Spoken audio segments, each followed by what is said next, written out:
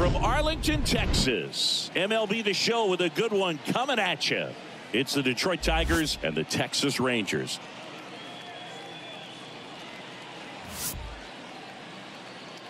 And now, first pitch coming your way next. Texas Rangers.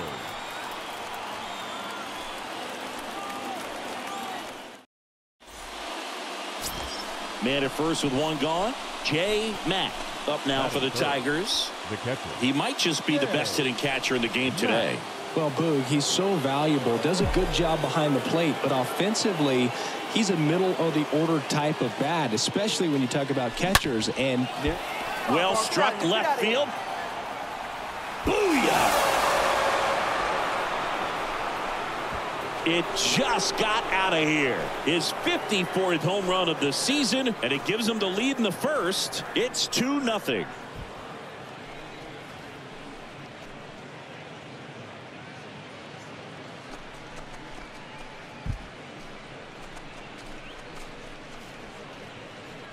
With a low 90s fastball, you have to live on the edges and hit your spots. If you don't, you'll get hit hard. Really good swing there. Patient, waited for it.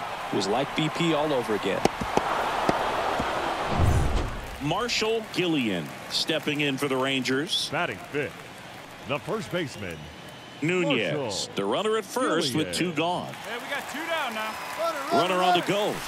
That's in for a strike.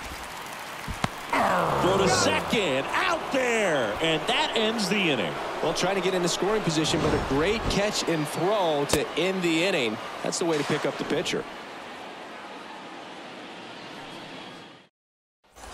Jay Mack up now for the Tigers.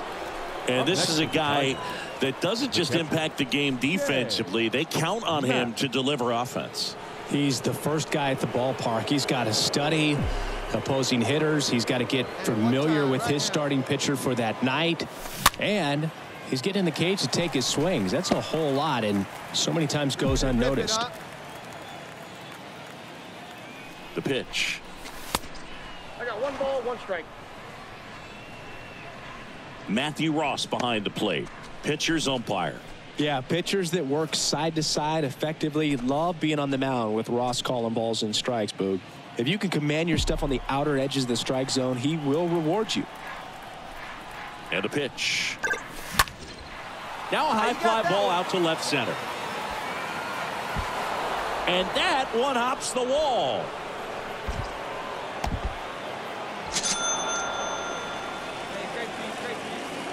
Back-to-back base hits, pretty much just a textbook double into the gap. And when you can drop one in there between the outfielders, you know you're making the turn at first. Just an excellent swing.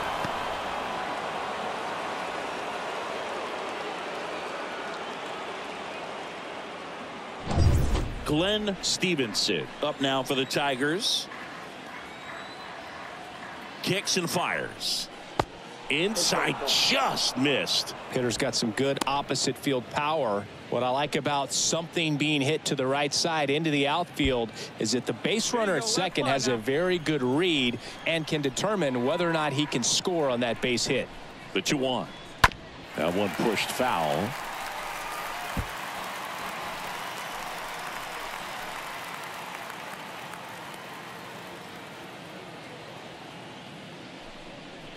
Next offering misses, and that's ball 3.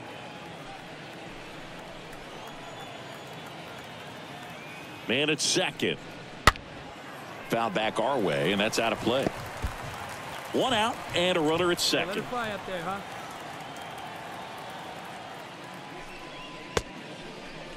Tries to hold up, appeal to first, and he held up just enough. That's ball 4. Well, they didn't give him anything to hit, and now with runners on first and second, they've set up a double play opportunity. So not a terrible result.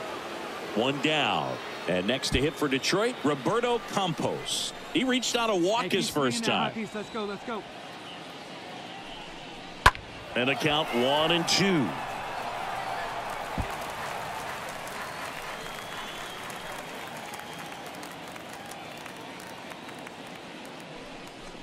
Swing and a miss. The velocity blasted it right past him. Well, that's always the key to effective pitching, is getting ahead in the count. And as a pitcher, it really allows you to start expanding the zone. Guys become defensive, and all of a sudden, for the hitter, that plate starts to get really wide. And what happens is, because of the pressure, you end up committing to a pitch as a batter before you recognize what it is, and that's what leads to the strikeout. Could be some action here on this next pitch. Couple runners on. Probably a challenge pitch coming. Hey, get a good one up there, huh? And here it comes. And there's a ball. One strike. Hey, see it. Drive it. Let's go, big dog.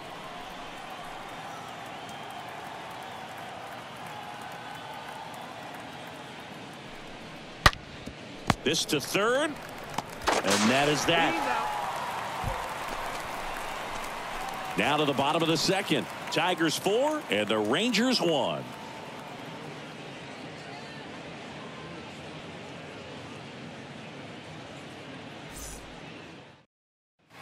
Runner at first with 2 away. And next will be the cleanup hitter, Jordan Now Walker. batting, third baseman, Jordan Walker. The kick and the pitch. Runner goes.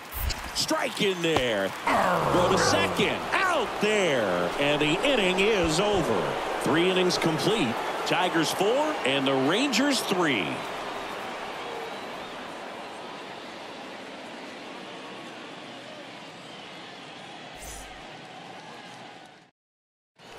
Jay Mack up now for the Tigers.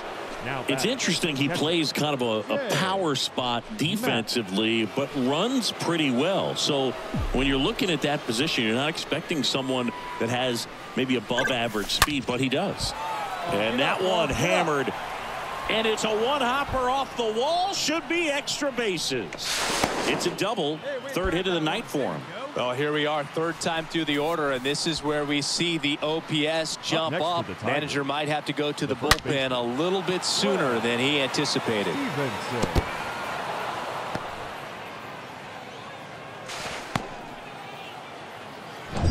And next will be the Tiger cleanup hitter, Glenn Stevenson. The 3-1. And now the count filled up 3-2. And I think that skill set really upgrades the position, because when you have that kind of speed, it makes the whole team that much better. And a payoff pitch.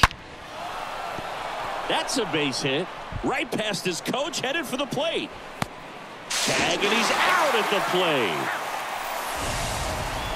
I think the base runner thought he had a better jump on that than the third base coach, clearly, as he tried to score from second. Third base coach was trying to hold him up, had both arms up, but he ran. And here's the catcher, Jay Mack. Now batting, catcher, Jay Mack.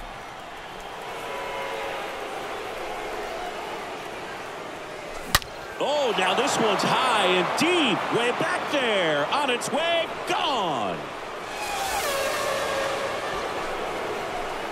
Home run number 55 on the year, and they tack on to their lead. It's 8-3.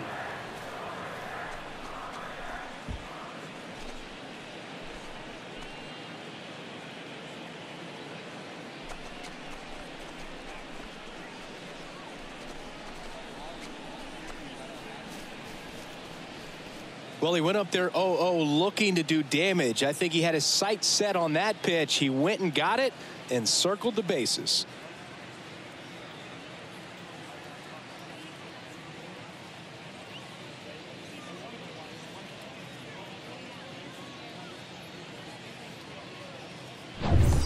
So 2 down. Jay Mack up now for the Tigers. Now batting, He is at the top of the game in terms of defense at the catching spot.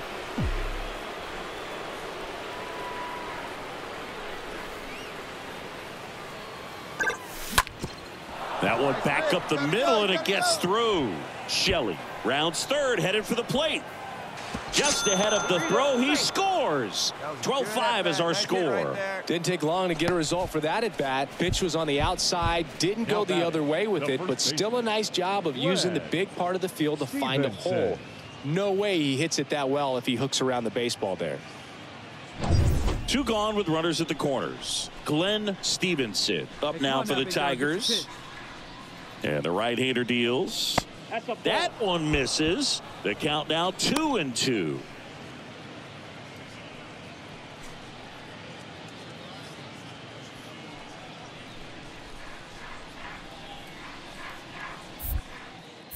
Simmons checks the runner. Mack back on a dive. Hey, let her rip, let her rip.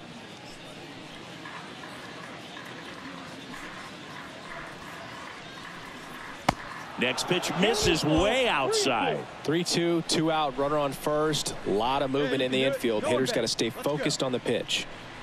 Righty to the plate. And a pop-up right side, foul territory. Gillian makes the catch, and that'll do it. 9 men come to the plate, 4 score. To the bottom of the 6th we go. 4-5-6 coming up. It's the Tigers 12 and the Rangers 5.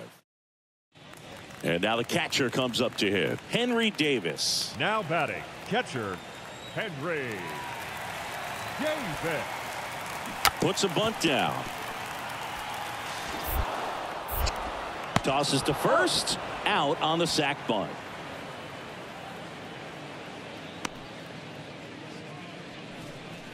The batter, number 22, second baseman, Andres Quesada. Now here's the switch hitting power threat, J. Mack. And it may be a long shot, but a triple here will give him the cycle. Mack.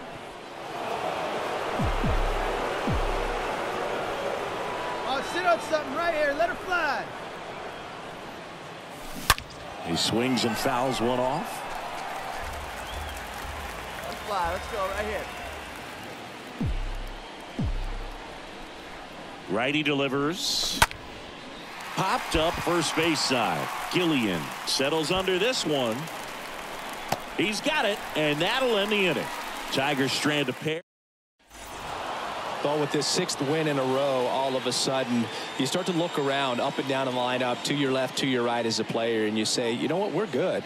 We may have had some tough times earlier on, but this is a good team, and you start to expect this kind of play out of yourselves. We'll see if this translates into a longer winning streak than it is right now. A 12-8 final score in this one.